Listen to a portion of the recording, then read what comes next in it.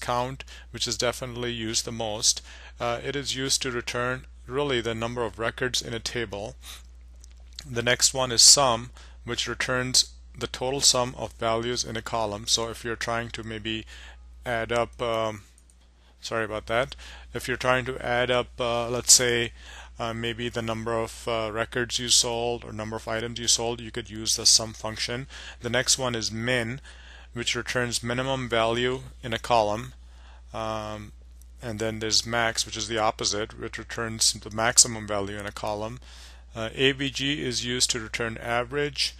And then these functions can also be used essentially in the where clause. So I will show you how to do that in a minute.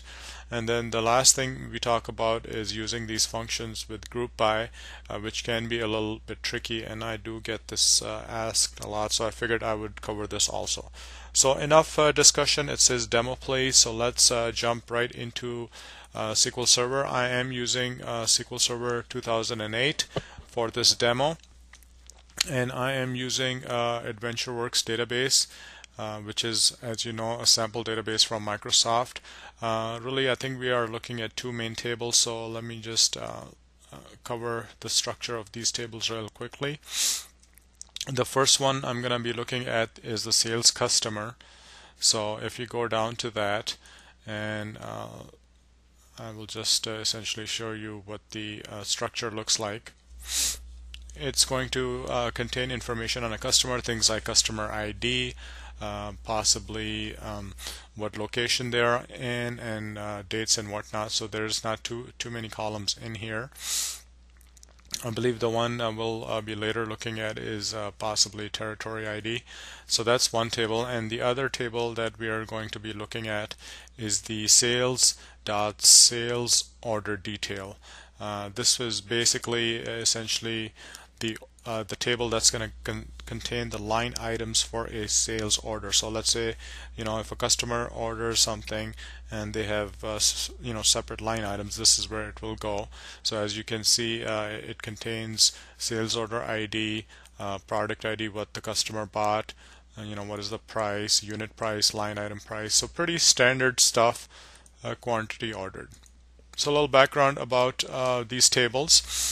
Now I do have essentially the script here, and I will really go line by line so that you can have a clear understanding of what I'm talking about. So the first line that I'm going to execute, essentially query that I'm going to execute, is a regular select statement. This is essentially going to return the number of records in sales.customer table. So I will go ahead and highlight this and run execute.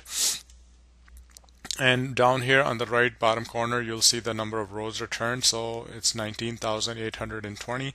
So let me go ahead and write that real quickly here.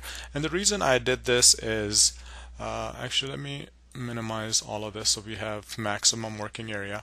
And so the reason I did this is before I use the count function, which as I mentioned is used to return number of records in a table.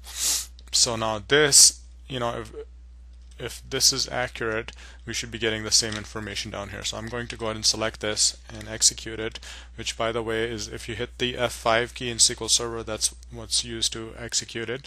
Now notice that it returned the same number. So count is definitely, like I mentioned, a very popular function. You're trying to find how many records are in a table. Now what I could have also done is something like add a where clause in here and whatnot, but you get the idea. It's not limited to just using on a table. Now interestingly, here you'll notice I used an asterisk sign, also known as star. That's what I call it. Now if I did this, instead of using asterisk, I'm using person ID, and let me go ahead and execute this. Interestingly, I am getting 19,119 records. So what does that mean? Why is this different? Well, the key is that if this field has, let's say, null values in it, which is certainly possible because this is a foreign key in that table, then it will not count those records. But when you're doing a star, you're not specifying a column, and this actually is what you need to use if you are trying to get all the rows in a table, as you will get a different row count here. So like it says, it does not count null value, so I just wanted to add that. And now another point I added here is it says also compare execution plan. So this is again a side topic, but from a performance tuning point of view, I'm going to go ahead and select this option, which is going to include the actual execution plan. And let's go ahead and run this real quick. And this is going to take a little bit longer as it is trying to compute the stats. If I go to this tab down here, it says execution plan, and I basically hover my mouse on this. The column I'm interested in is where it says estimated subtree cost, and notice it says 0.06. So let me just add that down here. And this again, like I mentioned, it's a side note, but it's definitely, if you work with databases, this is definitely one of those little items that you should be aware of. Now I'm going to do the same thing here. This is still enabled. I'm going to execute this. And if I come over here, notice now the estimated subtree cost is 0.12, which may not seem like a big deal, but if you have, instead of 20,000 records, let's say you have 20 million rows, this does add up to quite a bit of difference, as it's taking twice as much work for SQL Server to perform that. So I wanted to add that point in there as far as comparing executions. So we just covered count, which is, like I mentioned, count is used to return number of records in a table. The next one is we're going to be doing basically these three, which is sum, min, and max. So let's go over those real quickly.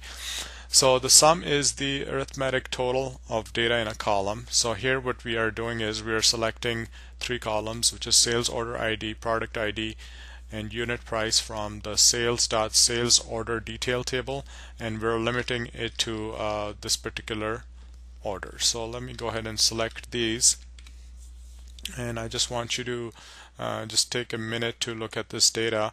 So basically here this should be the same as it's just one order.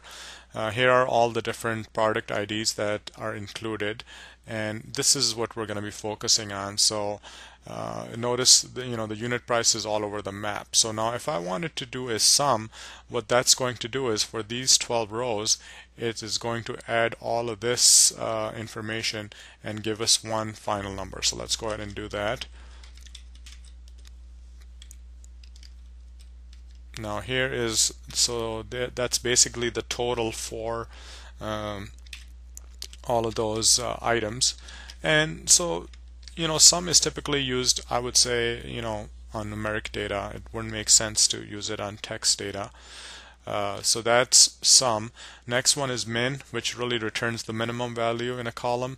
So if you were paying attention, you probably noticed that if I run this, I'm getting essentially the minimum price of really one row for that product that had the minimum price. If I go back here to this list, you'll notice that this item right here, which is using product ID 712, is going to be our minimum. I'm actually going to go ahead and disable that part because it's still doing the query execution plan.